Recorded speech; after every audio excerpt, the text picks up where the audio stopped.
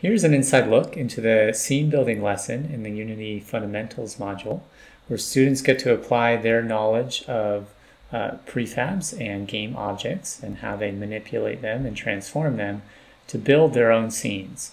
And so here's an example of a scene that I made using a variety of rock prefabs to create the landscape, and then some plant prefabs to decorate it.